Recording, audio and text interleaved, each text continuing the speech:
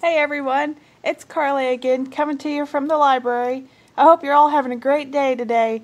Today I'll be reading Amelia Bedelia is for the Birds. Amelia Bedelia loved her swing set. She had loved it when she was a baby, and she still loved it now that she was big. It looks like a fun swing set. Every day when Amelia Bedelia got home from school, she raced outside and hopped on her swing. She swung back and forth 50 times. 47, 48, 49, 50. Then she slid down the slide 5 times. 1, 2, 3, 4, 5.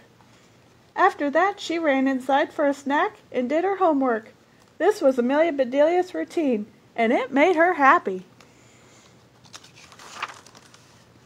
One afternoon, Amelia Bedelia found a pile of sticks and leaves and grass on the top of her slide. "Yuck!" she said as she swept everything onto the ground. "Who made this mess on my slide?" She slid down the slide super fast and raced across the yard. Some birds began chirping loudly and fluttering around her head.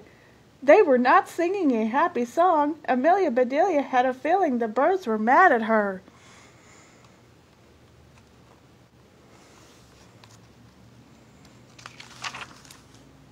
Amelia Bedelia ran into the kitchen. "Look, Mom," she said, pointing out the window. "Those birds are making a mess on my slide." They watched the birds pile more twigs and leaves and grass on the top of the slide. What are they making? What do you think they're making? I think they're making a nest. "Oh, how sweet," said Amelia Bedelia's mother. "The robins are building a nest on your slide." "They can't do that," said Amelia Bedelia. "I use my slide every day." "Well, I guess you could scare them away," said her mother. "Or you could let them build a nest and start a family." Maybe. "You mean there will be baby birds?" asked Amelia Bedelia. "Born in our backyard on my slide?" She gobbled down her snack. "I'm going to the yard, Mom," she said. "Halt, young lady," said her mother. "Your homework comes first." After homework, dinner, and the dishes, Amelia Bedelia finally went back outside. She felt really bad about wrecking the bird nest. She gathered more twigs and leaves and grass to replace what she had tossed away. She got yarn, scraps of felt, and fluffy feathers from her arts and crafts box. She left little heaps of stuff at the bottom of her slide. "Here you go, Mr. and Mrs. Robin," she called to the birds. "Here is a nest supply shop just for you."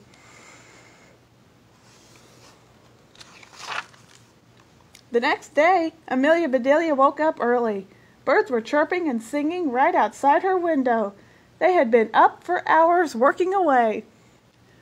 "Wow," said Amelia Bedelia at breakfast. "Look at their new nest." "It reminds me of one of your art projects, sweetie," said her mother, smiling. "Try these binoculars," said her father. "They will make your bird's eye view even better."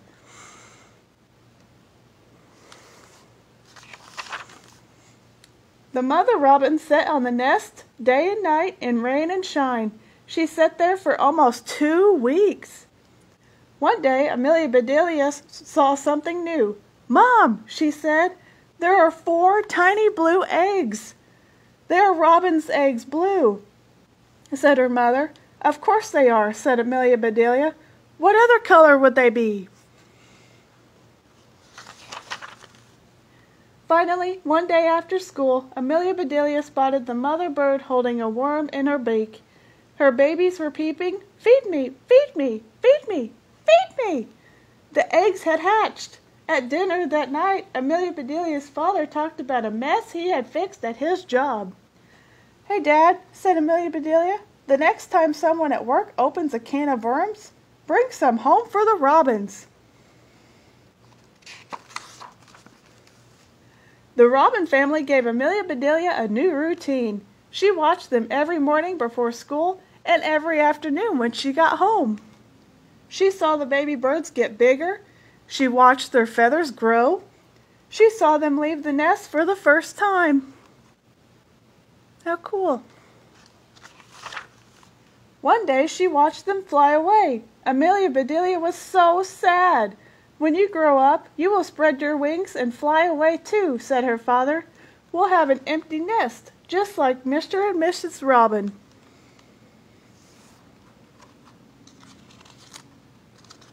Pages are sticking again. Amelia Bedelia did not believe it, but she knew it might be true. Now, Amelia Bedelia's mom's eyes were all watery, the way they were when she watched her favorite movies. "That's a long way off, sweetie," her mom said.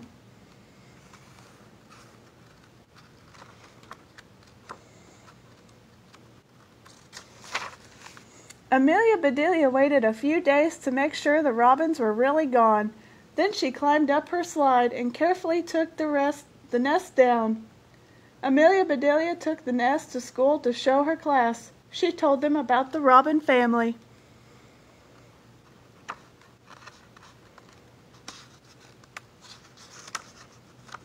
Well, maybe.